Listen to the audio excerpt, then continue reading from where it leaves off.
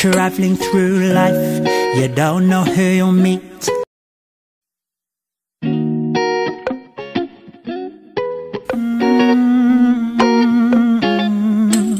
Traveling through life, you don't know who you'll meet.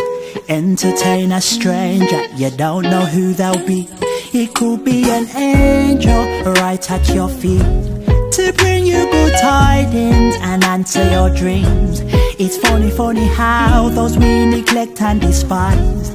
It's those same people that's our spiritual eyes. If it weren't for their prayers, we would not be here. They have carried our burdens, help uplift our life. If it weren't for their prayers, we would not be here. They have carried our burdens, help uplift your life. It's funny how sometimes the people we keep so close, it's those same people that hurt us the most. Jealous hearts and green eyes, their smiles are disguised. They harden our burdens and pull down our life. Jealous hearts and green eyes, their smiles are disguised. They harden our burdens and pull down our life. Traveling through life, you don't know who you'll meet. Entertain a stranger, you don't know who they'll be. He could be an angel.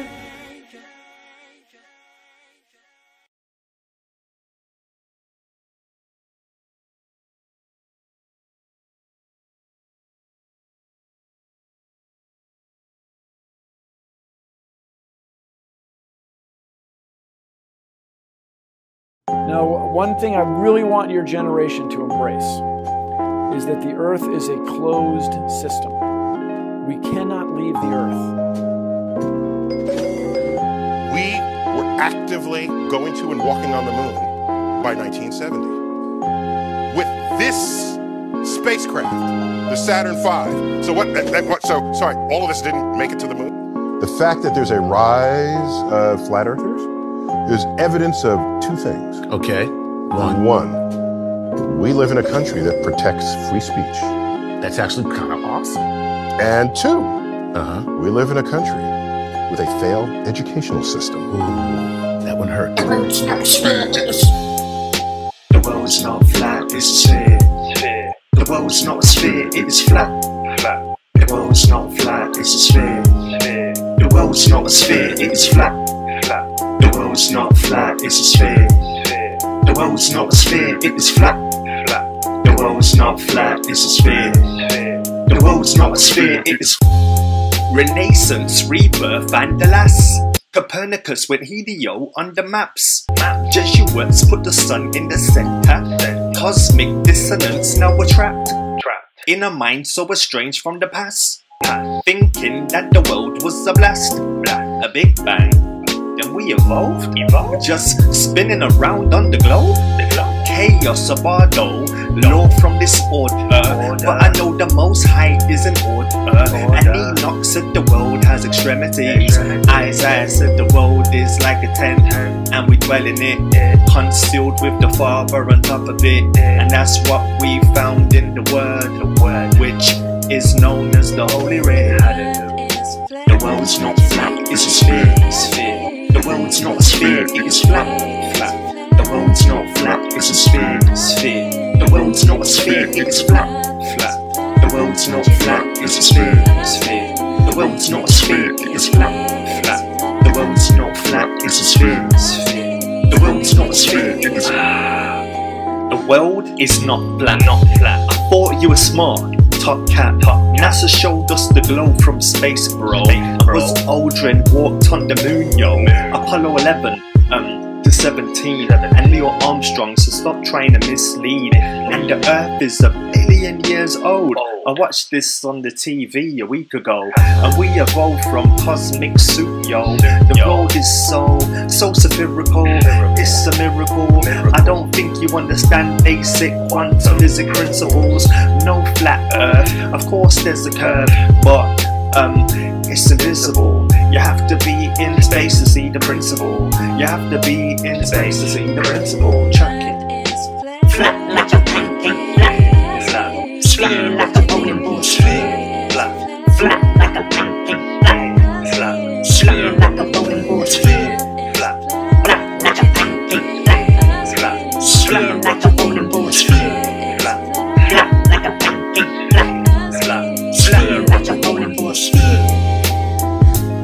eyes and experience tell us the earth is flat and motionless and everything in the sky revolves around us. But when we cease to believe our own eyes and experience, we have to prostrate ourselves at the feet of these very pseudoscientists who are blinding us, treat them as experts, astronomical priests who have special knowledge only they can access, like the Hubble telescope. So by brainwashing us of something so gigantic and fundamental, it actually makes every other kind of lesser indoctrination a piece of cake. Earth being the flat, fixed center of the universe around which everything in the heavens revolves gives a special importance and significance not only to Earth, but to us humans, the most intelligent among the intelligent designers' designs. By turning Earth into a spinning ball thrown around the sun and shot through infinite space from a godless Big Bang, they turn humanity into a random, meaningless, purposeless accident of a blind, dumb universe. So it's like trauma-based mind control, beating the divinity out of us with their mental manipulation. It's actually the biblical cosmology is a geocentric cosmology. Then I realized why they're hiding the truth. It's because they don't want anyone to know anything. They want people dumb, blind, deaf to the truth, deaf to the truth, deaf to the truth. Good evening, good morning, good afternoon. All praises and glory to the Most High. Today we're going to be looking at exploring the heaven. Exploring the heaven. So, before we start, I just want to shout out the moderators. Let me know if everything's going, or if you can hear what we're saying, what I'm saying correctly. There's no lag, delay, stuff like that.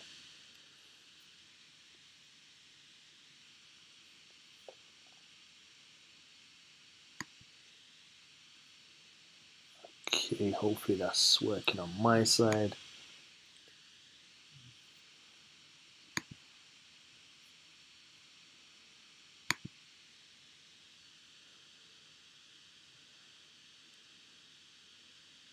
Shout out Awaken Now, Rachel S, Arena, or Ariana. Okay, we're good to go. Drama Queen. All right, that's good. That's good. We're good to go. So,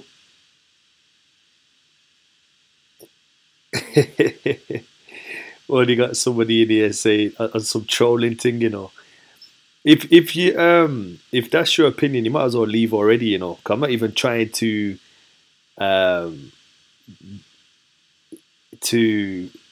you know, convince people. It's too late in the day. I'm not convincing people. It's too late in the day for that. You might as well just excuse yourself. You can, you know, still chill. It's up to you. All right. So, exploring the heaven. We're going to get into this one very swiftly. Just making sure everything's set up on my end and there's no lagging. I keep getting all these bad messages popping up from the tube saying that the signal's a bit bad. All right then, no, I'm just going to go with it anyway. Let's go. Okay, so do me a favor, get your sword ready, because we're going to be in the sword today, as per usual. Let's have your sword on standby. Shout out Set Apart, Judia Songs.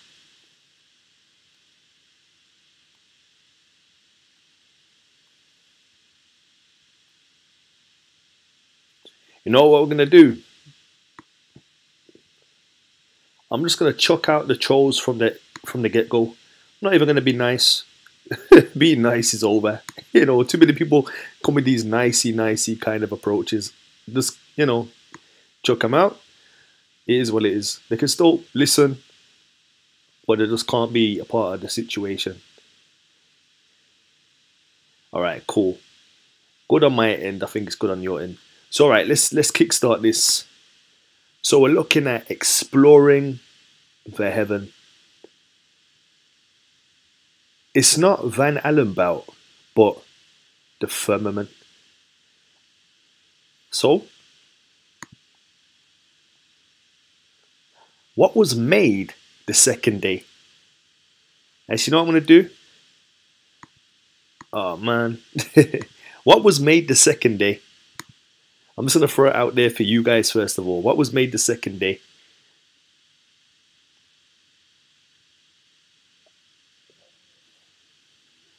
Anybody guess what was made the second day?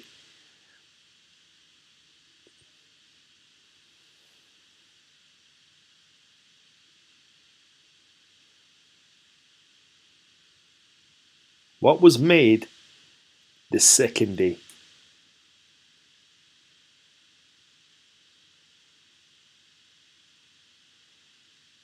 All right.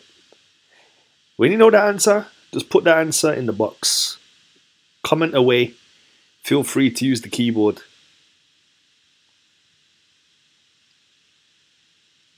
Feel free to use your keyboard. Feel free for a bit of interaction and engagement. Shout out Set Apart. Yeah, I saw the message. I knew that you meant to say shout out instead of the expletive. I don't usually look at the comment section, but that was actually quite hilarious. All right. So what was created on the second day, guys? Come on, come on, come on. It's not that hard. Get the swords out, man. Half the time people get I'm trying to engage with people to get them to answer their own questions and to answer questions themselves confidently, you know. What was created on the second day according to the scripts? Don't, you can cheat, man. You can look. Just look, man. All right, some people have put some answers in. Some people have put some answers in. Okay. Hallelujah. Hallelujah. All glory and praises to the Most High. Shout out everybody who has been redeemed by the blood of the Lamb. You know. All right. Safe. So everyone's saying certain things. Some have said light. Some have said sky and water. I can see where people are going with sky and water. Some people have said sun, moon, and stars. Some people have said light. Some people have said firmament. Some people have said water. So everyone's saying a lot of different things, you know. Some people are saying the same. Some people are saying things that are not the same. So that's interesting. All right, cool. That's it. Just wanted to pick the brain a little bit to engage people. To have a bit of interaction. Okay. So let's just give that answer real swiftly. And Yahuwah said, but I don't want to offend other people. Yahweh said, but I don't want to offend other people. So I'll say, Ahaya said. I try to cater for everybody. I know a lot of people get triggered over little things that they're indoctrinated to have no common sense. So let's just go with Genesis 1 verse 6, and it says, and Yahuwah said, let there be a firmament in the midst of the waters, and let it divide the waters from the waters. And Ahaya made the firmament and divided the waters which were under the firmament from the waters which were above the firmament, and it was so. Stop. What was made the second day?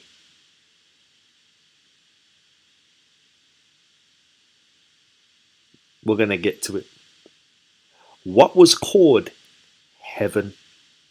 We're going to answer it. And Yahuwah called the firmament heaven, and the evening and the morning were the second day. So what was made on the second day? The firmament. And what was the firmament called? Heaven. Interesting.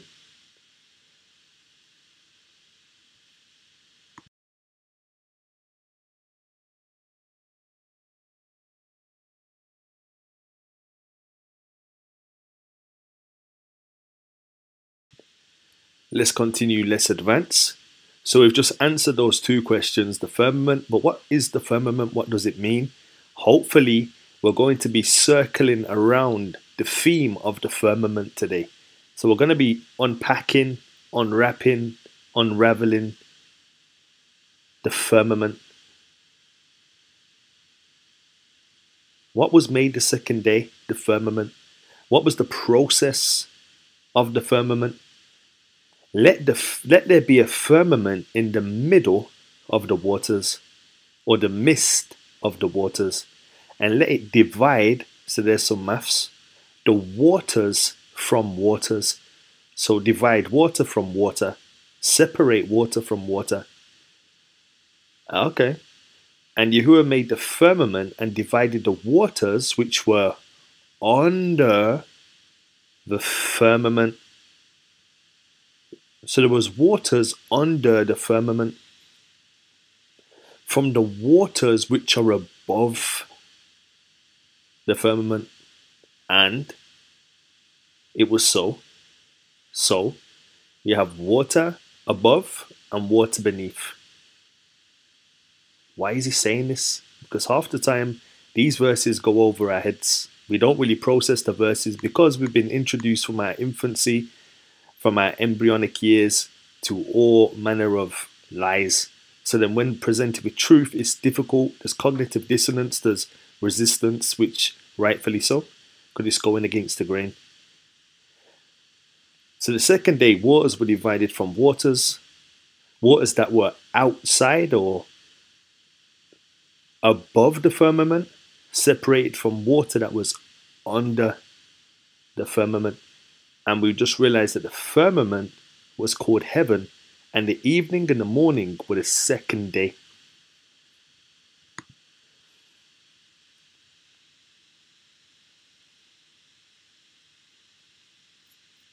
Let's continue. Let's advance. One went where, and one remained where. One went where, and one remained where. Esdras, or 2nd Esdras 6:41. Upon the second day, thou madest the spirit of the firmament, and commandest it to part asunder, and to make a division between or betwixt the waters, that one part might go up, and the other remain beneath. One will go up, and one will go beneath. So you know when you look up to the sky, you're looking up to water. It's probably too early for that one. And you know when you look down to see the water, the sea, the ocean, you're looking at water, right? That's called the face of the waters. And then you know underneath the waters, there's the underworld, or as they say, the underwater, or they say the abyss. But too early. Those who know and have been a part of the studies and seen, they already know what time it is. Those who are just, curious to see what the study is about, we're going to unpack it by the Most High's grace. So, what does this say? Upon the second day, so there's our second witness to the Genesis account, and it's saying there was an asunder, or a part asunder, which is a split or a divide, as it says, to make a division between or betwixt the waters, that one part might go up and the other remain beneath. Interesting. So one went where and one remained where? One went up and one remained beneath or under the firmament. Okay.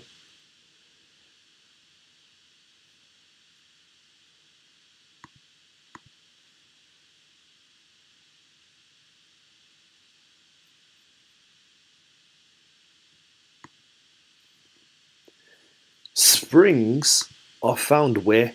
Springs are found where? 2nd Esdras 4 verse 7. And he said unto me, if I should ask thee, how great dwellings are in the midst of the sea. This is deep, you know. I don't even think people understand how deep this verse is. This verse is deep. Anyway, and he said unto me, if I should ask thee, how great dwellings are in the midst of the sea, deep, or how many springs are in the beginning of the deep, or how many springs are above the firmament, or which are the outgoings of paradise. This verse is massive. Not enough time to just break down. Actually, is there? No. We'll come back to it by the Most High's grace. Most High willing. So it says, and he said unto me, if I should ask thee, so it's a rhetorical question, like what you see in the book of Job. How great dwellings are in the midst of the sea. Dwellings, you know. To allow it. Or how many springs are in the beginning of the deep, or how many springs are above the firmament. So springs are found where? Above the firmament? Springs? I thought springs were found beneath, like, you know. I didn't know there's found above. Alright, so what does the word firmament mean?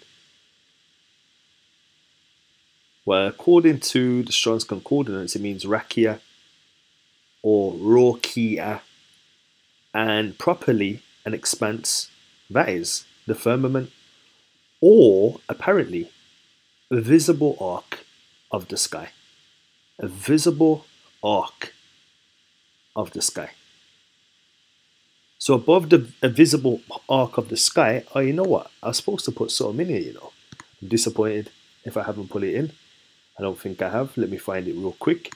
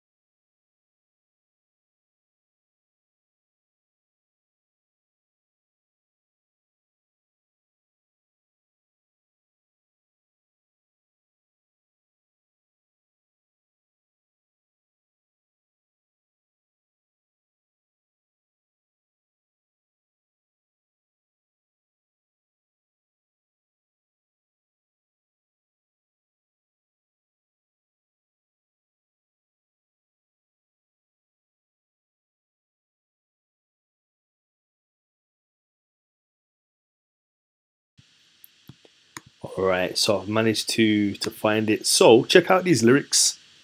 I'll just say it to you now, and as we go through, you're gonna see that. Oh man. I'll just read it first. So this is from the Wizard of Oz. The Wizard of Oz. I'm gonna be breaking down this whole film by the Most High's grace, because there's so much in it that is you can apply and look into on a contemporary basis. So the lyrics to this song say, don't watch the singing, somewhere over the rainbow, way up high, there's a land that I heard once in a lullaby.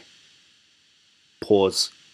Somewhere over the rainbow, over the firmament, over the arc, way up high, there's a land that I heard once in a lullaby. Somewhere over the rainbow, skies are blue.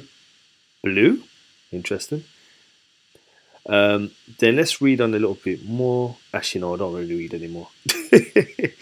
But yeah, somewhere over the rainbow, way up high, there's a land that I once heard in a lullaby.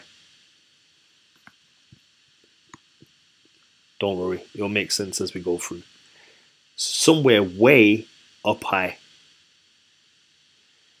And he said unto me, if I should ask thee, how great dwellings are in the midst of the sea, or how many springs are in the beginning of the deep, or how many springs are above the firmament, or which are the outgoings of paradise?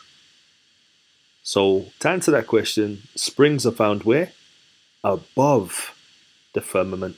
And we know springs are also found beneath the firmament. But just to answer that question, you know, because it says springs are in the beginning of the deep. Where's the deep? Under the firmament. And what does it say? Or how many springs are above the firmament? So Darius gave you a contrast.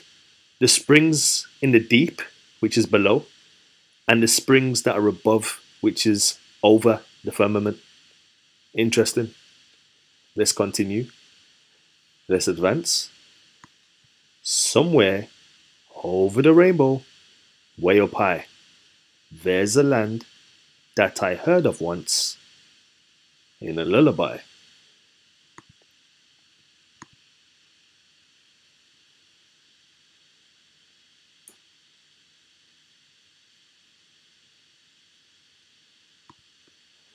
So, what is the pride of height? What is the pride of height? Let's go to Sirach or Ecclesiastes 43 verse 1.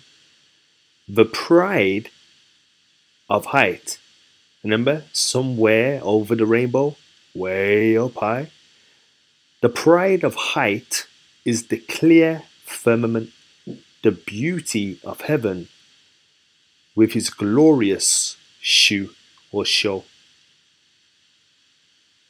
Walt Disney, a 33-degree Freemason, in all of his films, in the opening introduction, you have this castle, and behind the castle is a bow or an arch. And the funny thing is, when you zoom in on this image, it's a castle way up high. It's in the clouds. If you think about it, it's always in the clouds. And the bow, if I had my arrow, the bow is just underneath the tower. So outside of the tower, or outside of the firmament, or outside of the bow, or outside of the ark, you can see a tower way up high outside of the firmament and also inside the firmament. And all these films is showing you the ark or the firmament or the bow. And outside of the firmament, he's showing you a tower. Interesting.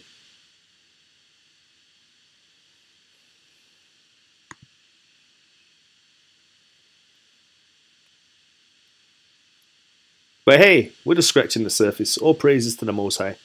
Let's continue. Let's advance. So, what is the pride of height?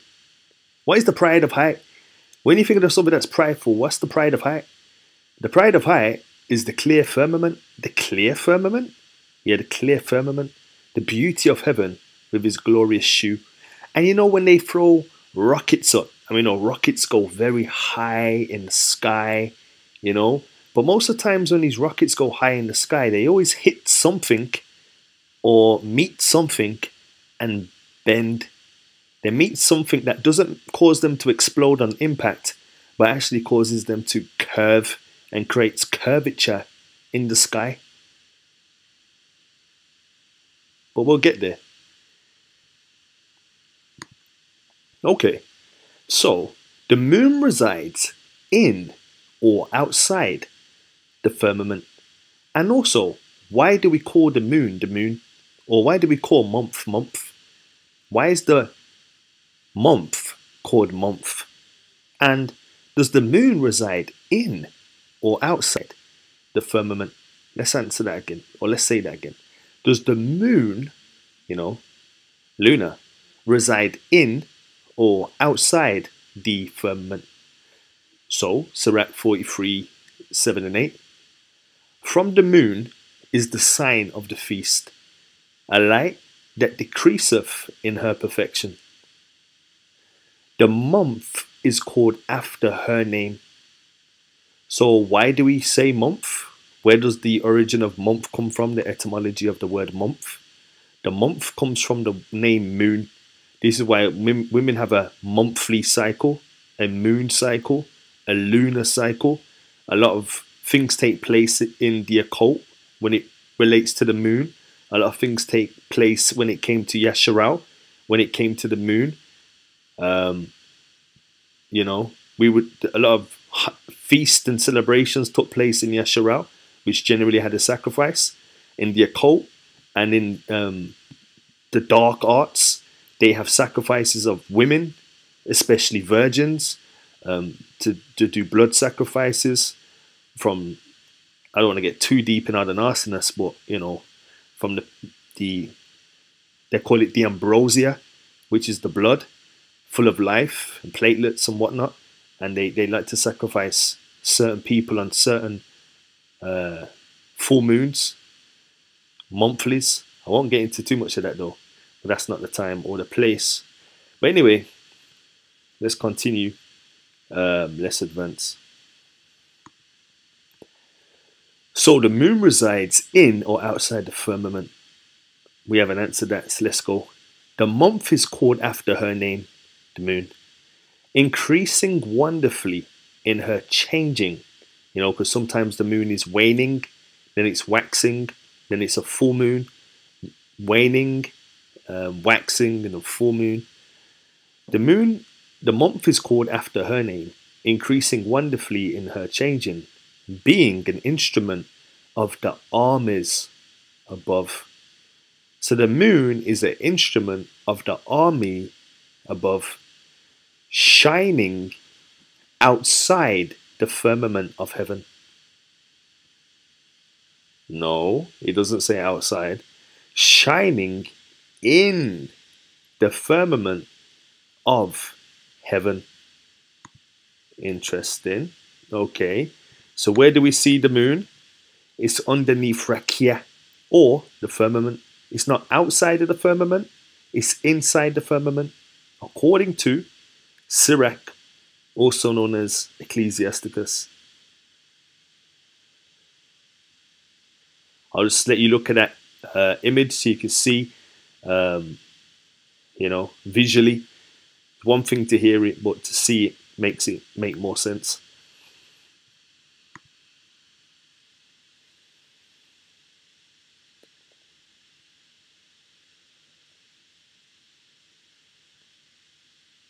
So you see the moon, the stars, and the sun operate inside the firmament.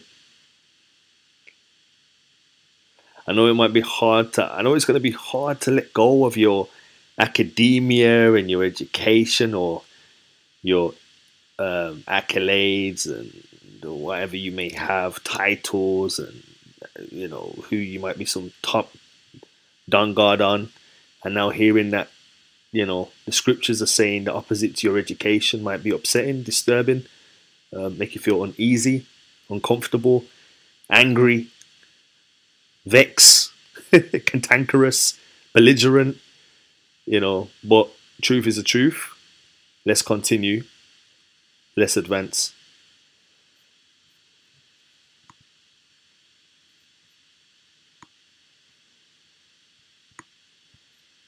Okay. Now, according to Uncle David, yeah, what did he say regarding, what did he tell us to look at and just be like, wow, the Most High is amazing? You know, what did he say to look at and just be like, wow, the Most High is amazing? Yeah. And the birds fly. Do they fly in or outside the firmament? And what shows of his handiwork? Or should I put what shows off? That might sound better. What shows off his handiwork?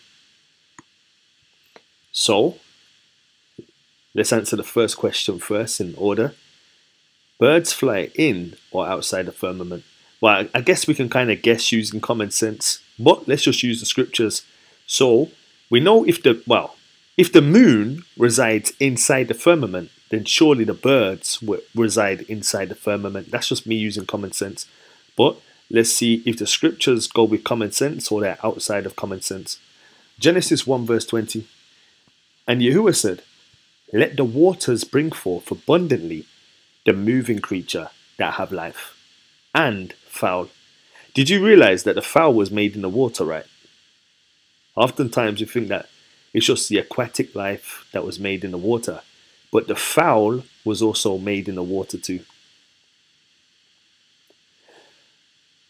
And Ahaya, or Yahuwah, or Yahweh, to cater for everybody who's triggered by the different interpretations of name. And Yahuwah said, let the waters bring forth abundantly the moving creature that have life, and fowl that may fly above the earth in the open firmament of heaven. So the birds or the fowl, they fly in the open firmament of heaven. They fly inside this vast open area inside the firmament. So the moon's in the firmament, the birds in the firmament, the sun's in the firmament, everything got inside the firmament. You see me? Alright, that was a very poor Jamaican accent. I know Jules B is gonna come with some digga thing. But yeah, alright, let's continue. Yo, the mosquito is going on golly, you know. Oh gosh. Tried to kill it, but I think it killed me. Alright, so okay, now let's continue even more. So, according to Uncle David, he said, to the chief musician, a psalm of David, the heavens declare the glory of Yah, and the firmament sheweth his handiwork. So what shows us his handwork is the firmament. And another scripture that I wanted to throw in here, but I couldn't find the actual image that I made to complement it, is when it says that the Most High's hand bends the rainbow. And I was going to link that to handiwork, hand bending the bow. I was like, wow. Once you just know and let go of what you think you know and go by the Most High Spirit, it just opens you up to more truth. And you're thinking, wow, there's more truth to what I thought I knew yesterday. And the Most High just takes you on a journey, all praises. So David is redirecting us or saying to us, yo, the firmament shows us his handiwork, you know. The firmament, you know, Rakia, the arch or the ark shows us his handiwork. What does Uncle Job say regarding this handiwork? The sky is described as what? How is the sky described according to Uncle Job?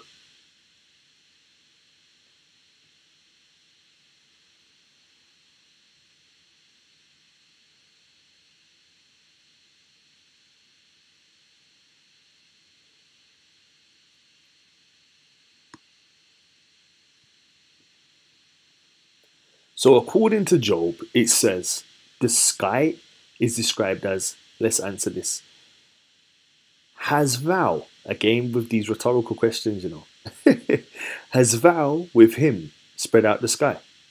So we know that Job worked with the Most High spreading out the sky. But I love the rhetoricalness, you know. This people think, yeah, that the Most High hasn't got character, you know. Even, I don't know if this is the three friends that are asking or if it's the Most High. But even when the Most High talks to Job, you know, the Most High has, it seems like he has a sense of humor, you know. I mean, he made us from the dust of the earth, yeah. You know, the first layer of the crust of the earth or the dust of the earth is called humus or humus. That's where you get hummus from. And then we're called human, humus. The dirt, the first layer of dirt is red or black, and they call it hummus or brown, and they call it hummus. And then we are called human. Hue means color, colorman. So anyway, rant over. The Most High, he's like he has a sense of humor. The prophet Elijah, he had a sense of humor. The apostle Paul had a sense of humor. James had a sense of humor. Yeah, don't let people take away your character and stuff like that. Unless you're on folly, then okay. Alright, so let's answer this question. The sky is described as what? So Job 37 verse 18. Has thou with him spread the sky, which is strong, and as a molten looking glass. So what does looking glass mean? So when I looked up the word glass, it said ice, or as if bowed, that is smooth, hence hail, by resemblance, rock, crystal, crystal, frost, ice.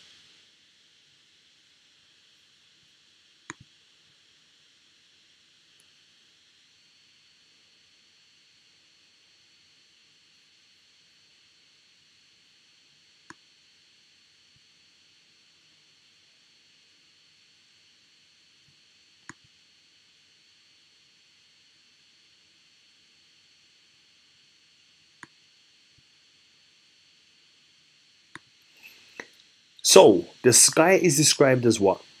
Has thou with him spread the sky, which is strong, and as a molten looking glass. And then we looked up glass, and glass is as ice, as if bowed, that is smooth, hence hail, by resemblance, rock, crystal, crystal, frost, ice. Interesting. So, the firmament is described as glass. What is glass? It's transparent, it's translucent, and it can be quite tough. You can even have bulletproof glass. You know, you can take a shotgun to some glass and it won't penetrate. It's impenetrable, you know. So glass can be tough, but glass ultimately is transparent. You can see through, you know. Interesting. Revelation 4 verse 6. What is the glass described as in this verse? So what is the glass described as in this particular verse?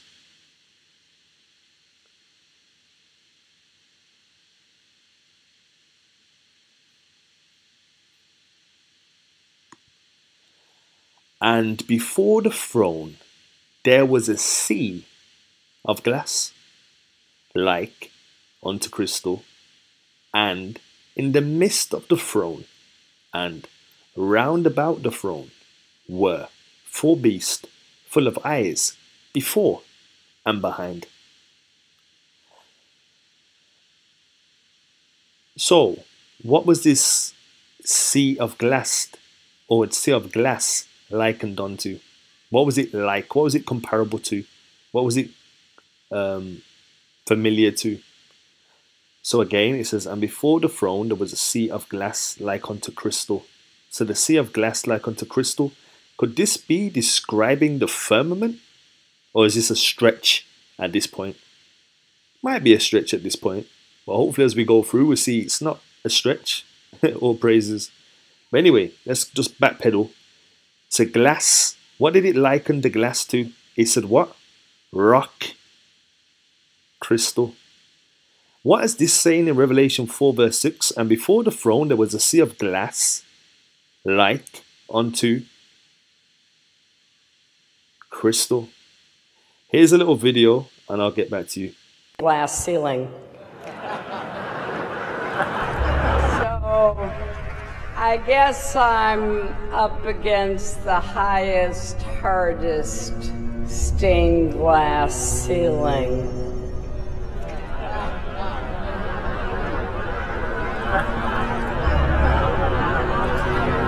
And it may be hard to see tonight, but we are all standing under a glass ceiling right now. It was fine for all this talk about me running to break the big, hard glass ceiling. And although we weren't able to shatter that highest, hardest glass ceiling this time, thanks to you, it's got about 18 million cracks in it.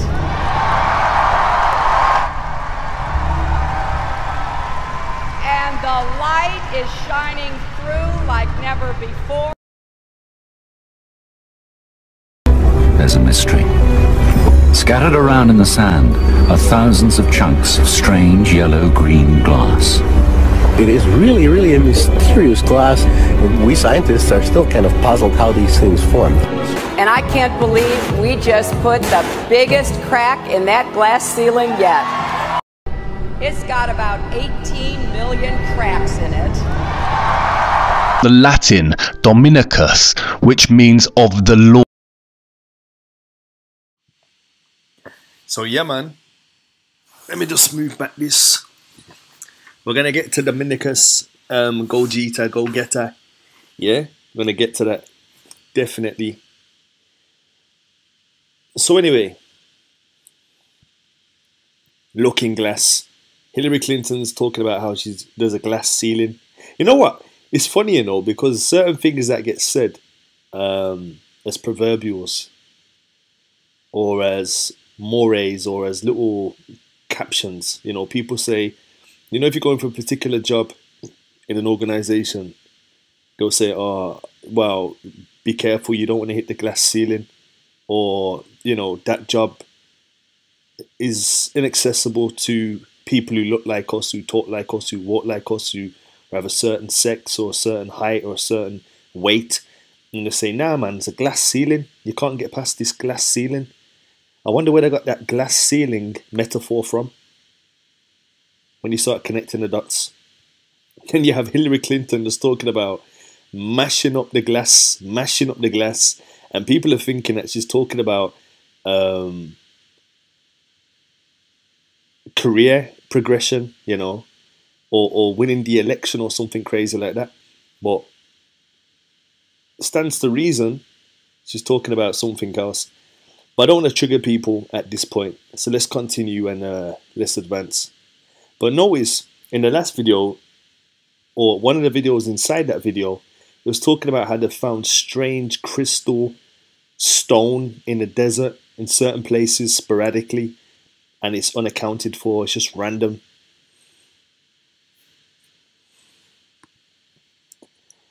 Okay, firmament was likened to what? In Ezekiel 1 verse 22. So in Ezekiel 1 verse 22,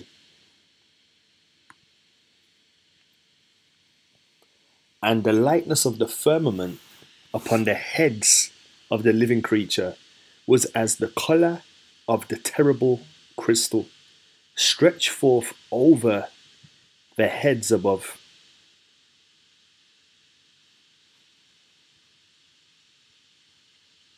So the firmament, again, is likened unto the colour of crystal.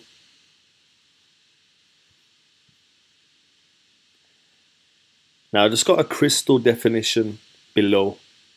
Crystal colour crystals occur in range of colours from colourless to having multi-hued shades like a rainbow.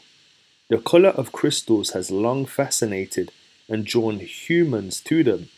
There is a crystal for every colour in the rainbow and beyond, it seems. Now, in London, there's a place called Crystal Palace, and in Crystal Palace, it has a dome-like structure, and we know glass is transparent, so you can see through the glass, and it's called the Crystal Dome. Interesting. Dome, firmament, dome. In fact, in some, I think it's the NLT version, when it references firmament in Genesis, it actually calls it a dome.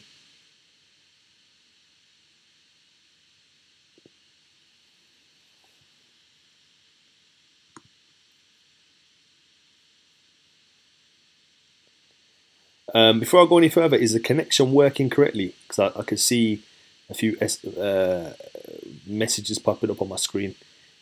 Just let me know if it's working. I'll just put a 1 in the box. Hopefully it's not lagging, because I don't really want to do this a second time.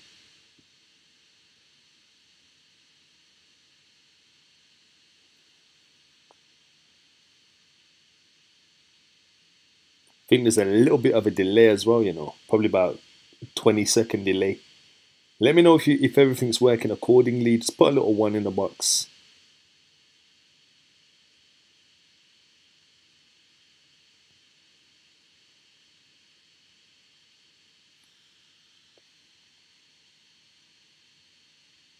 All right, nice one, nice one. So it's working, it's working, it's working. All praises, all glory to the Most High. Let's continue and let's advance. So, according to Ezekiel, the firmament was likened onto the color of crystal. Now, crystal can be colorless or it can encapsulate a plethora of colors. And then you have structures in London called the Crystal Palace. And the Crystal Palace is a translucent building full of glass with a arch or with a dome, like a greenhouse effect, and actually has trees inside it, like a garden. So interesting. All right, so heaven stretched to dwell in or out. Now we know the word heaven could be interchangeable for firmament, because we saw earlier when you go to this text, let there be a firmament in the midst of the waters, and let it divide the waters from the waters. And we looked at what firmament means, or what heaven meant, and there's your definition: visible arc of the sky. And we saw here, and Yahuwah called the firmament heaven. The firmament was called heaven, according to Genesis 1 verse 8. So let's just go to this scripture now. The heavens, or the firmament, was stretched to dwell in or dwell out. Do humans dwell outside the firmament or inside the firmament? It is He, the Most High, that sitteth upon the circle of the earth, and the inhabitants, you and I, therefore are as grasshoppers, that stretcheth out the heavens as a curtain, and spreadeth them out as a tent to dwell in. So we dwell inside the firmament. We don't dwell outside the firmament. The moon's in the firmament. The birds are in the firmament. You and I, hopefully, are inside the firmament. And above the firmament, outside the firmament, the Most High sits on the circle of the earth. Ezekiel 1:26. And above the firmament that was over their heads was the likeness of a throne, as the appearance of a sapphire stone. And upon the likeness of the throne was the likeness as the appearance of a man above upon it. So he was above, but yet he was on it or upon it, seated on it, upon it. You get it? That's two witnesses talking about a throne above the firmament, on the firmament, heaven stretched out to dwell in or out, to dwell in. Above the firmament is what? The likeness of a throne, and the likeness and the appearance of a man above and upon it. Interesting.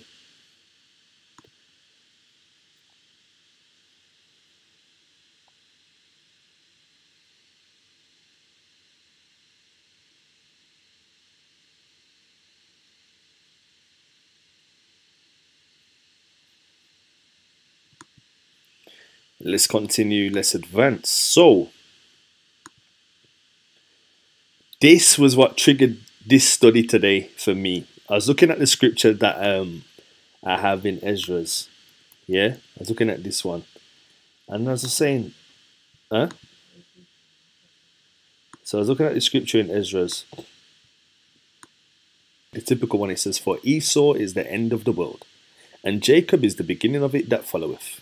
And you know, people generally end there to say, yeah man, Esau's the end of the world and Jacob's the beginning. People usually, you know, start with that and do their thing. But what intrigued me was the latter part. And it says, and when the world that shall begin, so it's going to begin a process to vanish away, shall be finished, then will I show these tokens. The books shall be opened before the firmament, and they shall see all together. Interesting. So the book shall be opened before the firmament, and they shall all see together.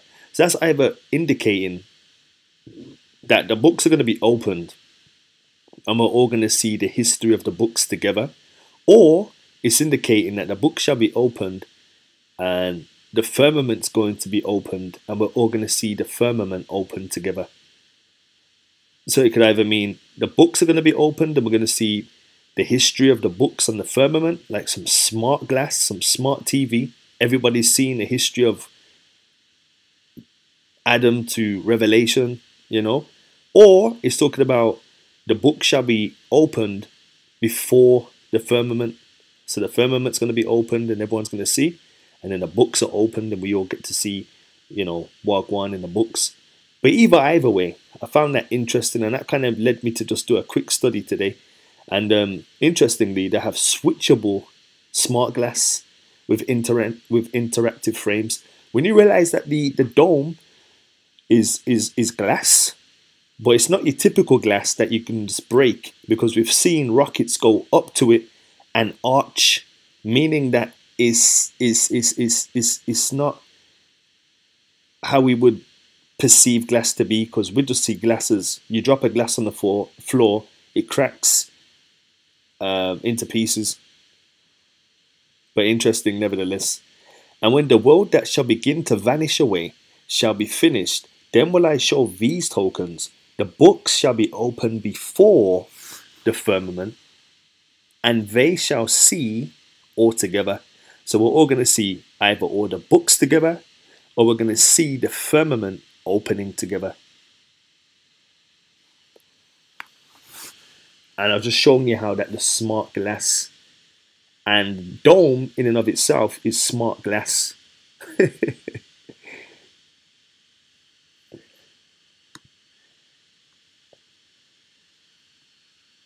So the Most High has a big plasma TV in the sky on the dome.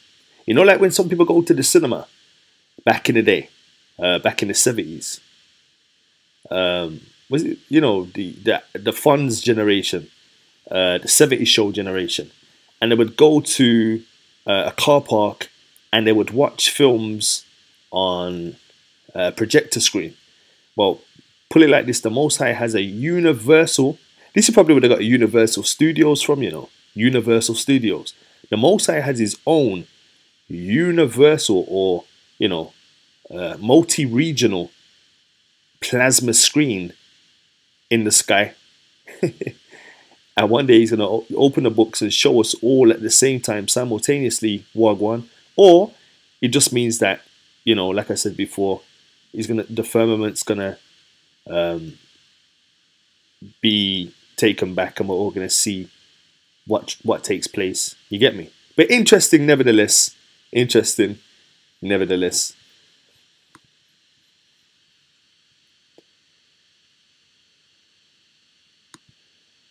Alright, so in Uncle Daniel's account, he said, and they that be wise, so he's talking to a particular group, not everybody. He's not talking to every Yehudim, he's not talking to every gent. He's saying, talking to a particular group, they that be wise, yeah, shall shine as the brightness of the firmament. And they that turn many to righteousness, aka right living, as the stars forever and ever. Hold up, there's brightness on the firmament. Yeah. Oh, okay. What's the brightness? Well, they call it Van Allen belt, but to you and I, it's just the firmament, or they call it what do they call it? Northern lights and stuff like that. These are traces of the firmament. Some parts of the firmament are lower than others, hence why it has an arc or an arch. Some parts of the firmament are lower, and obviously some parts of the firmament are higher, hence why we saw earlier, what does it say? The pride of height. The pride of height is the clear firmament, the beauty of heaven with his glorious shew. And we saw how Disney knows about this, and this is why they have the bow for the dome, the arc, outside of the arc, just outside of the arc, you can see. Do apologize for not having the arrow, but you see the arc. Just outside of the arc, the precipice of the arc, you can see a tower. So there, you know, somewhere over the rainbow, way up high, is a land.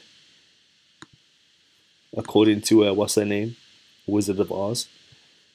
Or Oz. Alright, so, done that. So Daniel's alluding to the brightness of the firmament.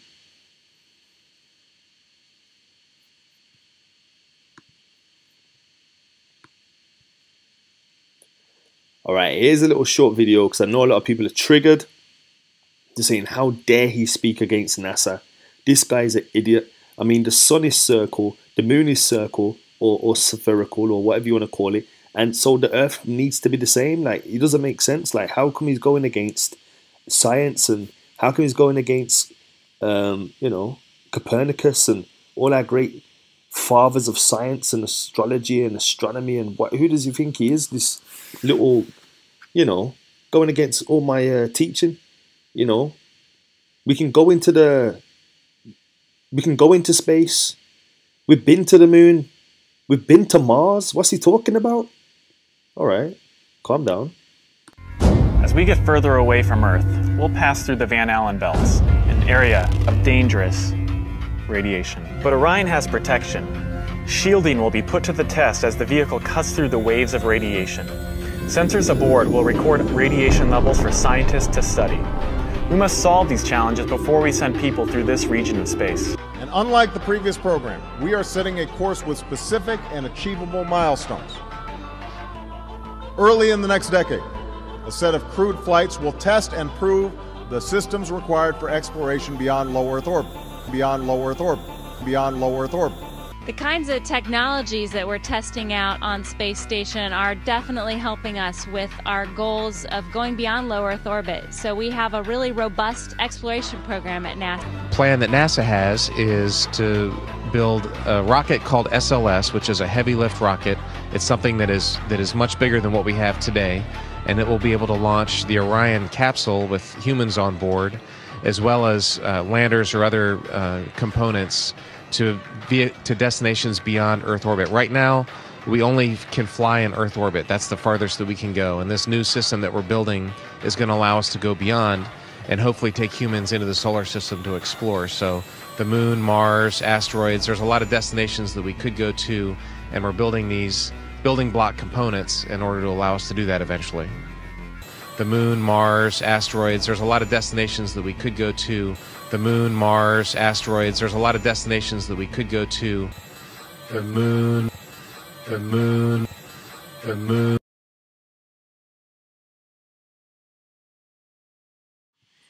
Yeah, man, somebody hit the ball on the head. I didn't want to say, because I just wanted to see if someone would get it themselves, and all glory to the Most High, somebody got it. So, somebody said, you know the tower and the firmament, is that the Tower of Babel? Yeah, absolutely the Tower of Babel. They tried to build a tower to get to where? Heaven, to do what? Make a name, and to, you know, stop the Most High from doing a flood again, or, you know, have some collateral just in case the Most High tried to flood the world again. And then that's where you can see the tower outside of the firmament. Their ambition is to build a tower outside of the firmament, to get outside of this firmament, to crack the glass ceiling, to get outside of the glass ceiling, because the Earth is under some kind of quarantine at the moment, and these people are trying to escape.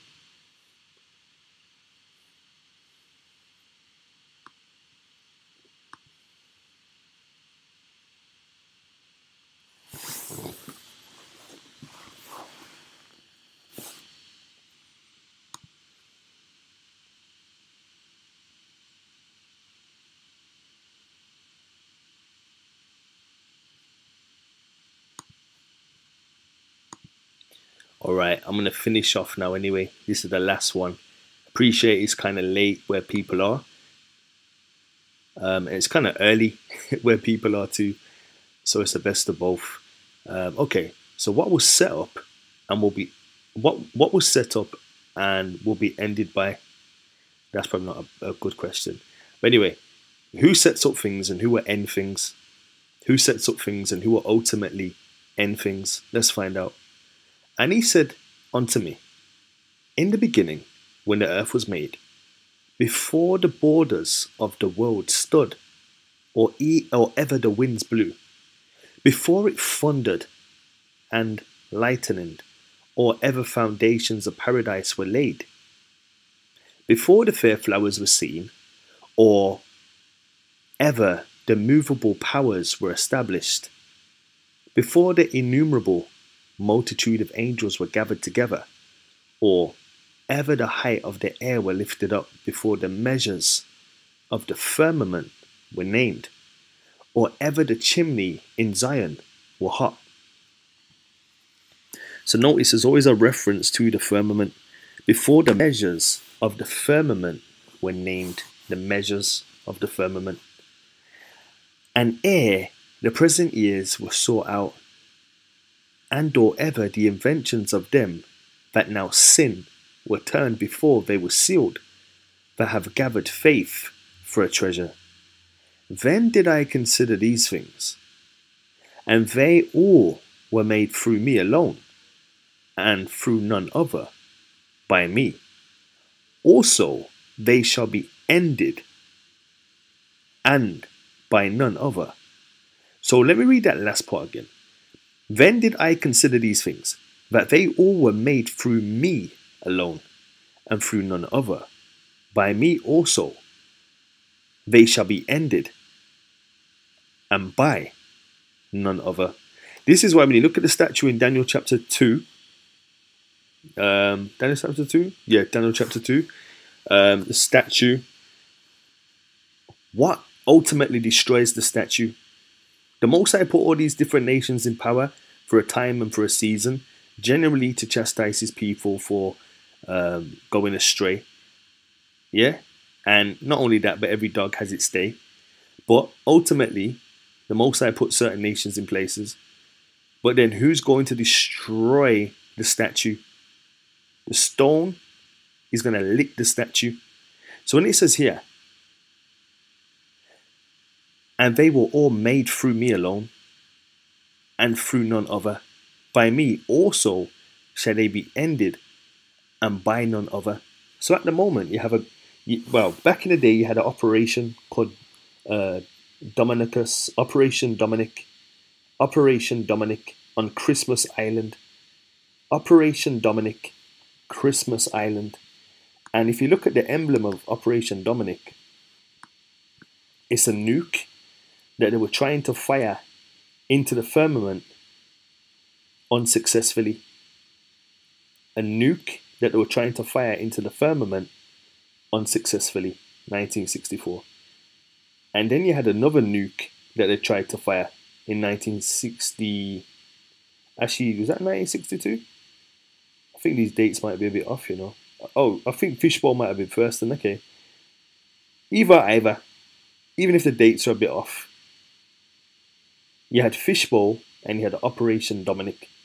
Now, Dominic is translated as of the Lord. And Fishbowl, of the Lord. Why is it a fishbowl? Because we realize that the firmament is an ark. It's a transparent glass ceiling that we dwell inside. The moon dwells inside. The birds dwell inside.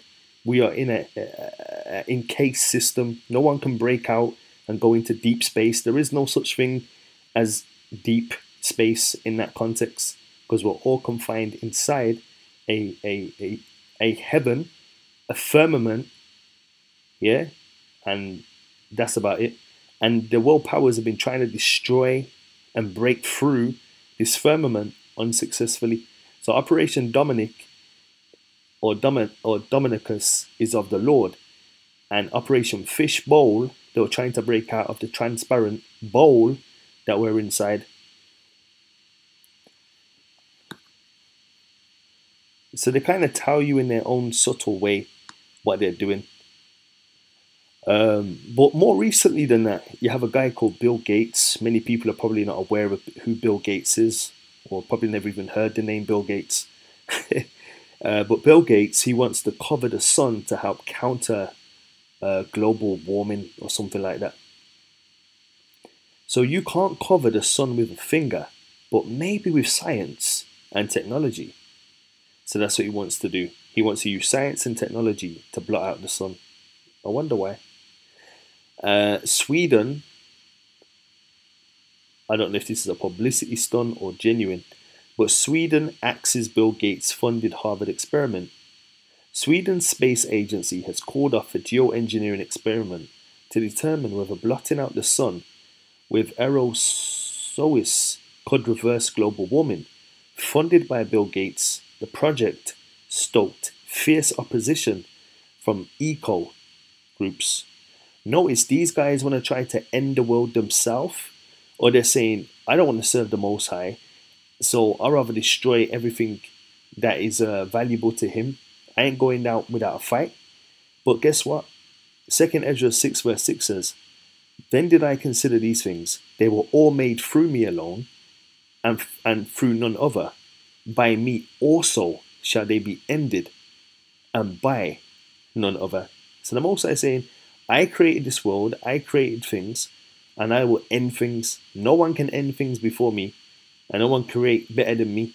He's going to be the ultimate creator and the ultimate ender, and he's going to lick the statue and break it in 2, 3, 4, 5 when he's ready.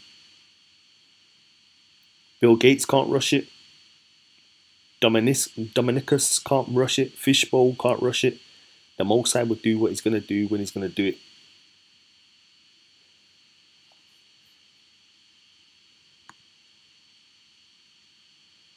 So, I'm going to bring this to a swift conclusion at this point.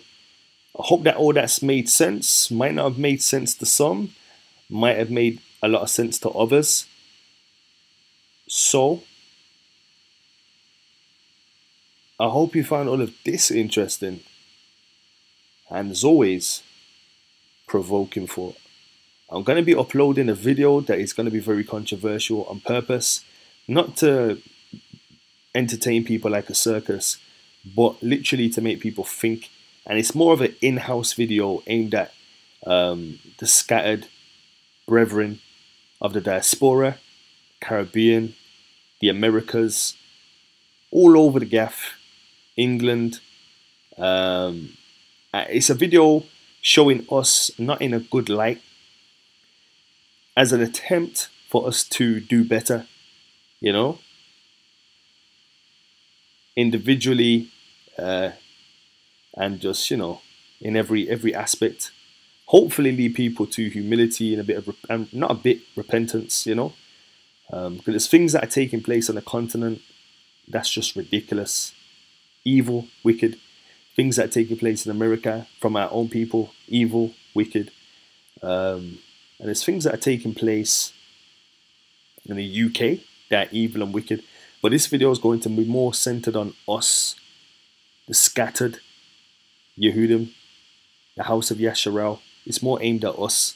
So it's already uploaded. I'm going to have it premiering tomorrow by the Most High's grace, probably in the evening. So just look out for that one. I'll probably call it cleaning the house or house cleaning or something like that. But yeah, I'm going to roll out. I hope you found all this interesting, people. All praises and glory to the Most High Yah. Thank you for the Son that was sent for our sins. And as always, people, provoking thought.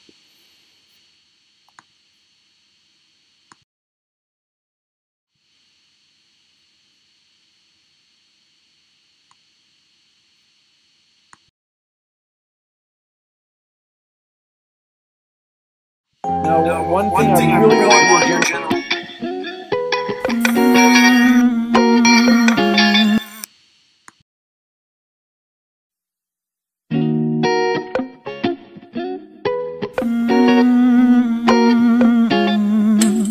Traveling through life, you don't know who you'll meet. Entertain a stranger, you don't know who they'll be. It could be an angel right at your feet. to bring you good tidings and answer your dreams. It's funny, funny how those we neglect and despise. It's those same people that's our spiritual eyes. If it weren't for their prayers, we would not be here. They have carried our burdens, help uplift our life. If it weren't for their prayers, we would not be here. They have carried our burdens, help uplift your life. It's funny, funny how sometimes the people we keep so close, it's those same people that hurt us the most. Jealous hearts and green eyes, their smiles are disguised. They harden our burdens and pull down our life. Jealous hearts and green eyes, their smiles are disguised. They harden our burdens and pull down our life. Traveling through life, you don't know who you'll meet. Entertain a stranger, you don't know who they'll be. It could be an angel.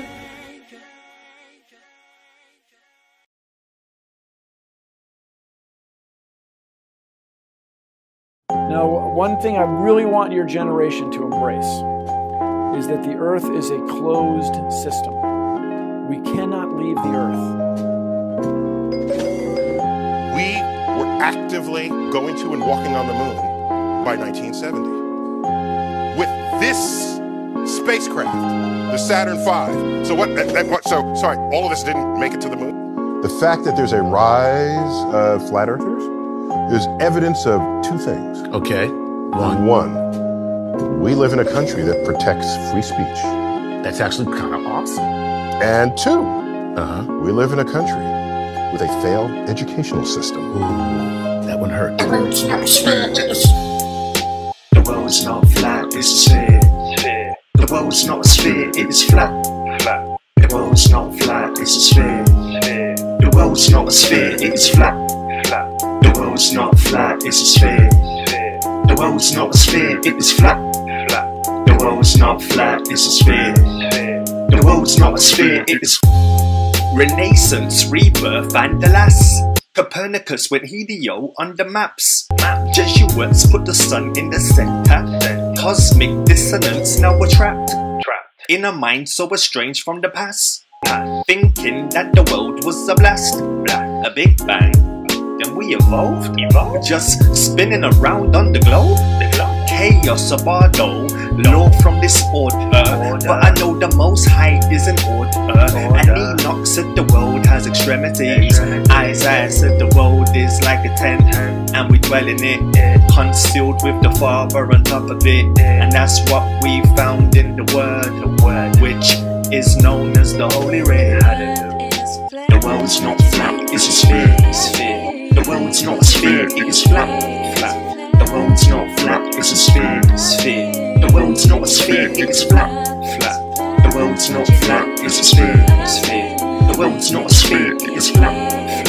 The world's not flat, it's a sphere. The world's not a sphere, it is flat. The world is not flat, I thought you were smart. Top cat, NASA showed us the globe from space, bro. Buzz Aldrin walked on the moon, yo. Apollo 11 to 17, and Neil Armstrong, so stop trying to mislead. And the Earth is 1 billion years old. I watched this on the TV a week ago, and we evolved from cosmic soup, yo. The world is so spherical, it's a miracle. I don't think you understand basic quantum physics principles. No flat Earth, of course there's a curve, but it's invisible. You have to be in space to see the principle. You have to be in space to see the principle. Check it. Flat like a pancake, flat. Sphere like a bowling ball, sphere. Flat like a pancake, flat. Sphere like a bowling ball, sphere.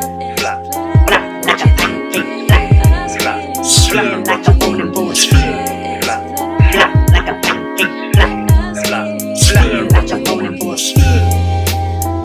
Our eyes and experience tell us the earth is flat and motionless and everything in the sky revolves around us. But when we cease to believe our own eyes and experience, we have to prostrate ourselves at the feet of these very pseudoscientists who are blinding us, treat them as experts, astronomical priests who have special knowledge only they can access, like the Hubble telescope. So by brainwashing us of something so gigantic and fundamental, it actually makes every other kind of lesser indoctrination a piece of cake. Earth being the flat, fixed center of the universe around which everything in the heavens revolves gives a special importance and significance not only to Earth, but to us humans, the most intelligent among the intelligent designers' designs. By turning Earth into a spinning ball thrown around the sun and shot through infinite space from a godless Big Bang, they turn humanity into a random, meaningless, purposeless accident of a blind, dumb universe. So it's like trauma-based mind control, beating the divinity out of us with their mental manipulation. It's actually the biblical cosmology is a geocentric cosmology. Then I realized why they're hiding the truth. It's because they don't want anyone to know anything. They want people dumb, blind, deaf to the truth,